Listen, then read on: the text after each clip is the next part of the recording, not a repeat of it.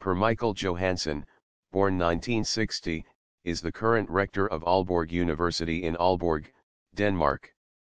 He holds a Master's degree in civil engineering and a PhD which he both received at Aalborg University. After graduating, he worked at Aalborg University for a short period at the Department of Physics.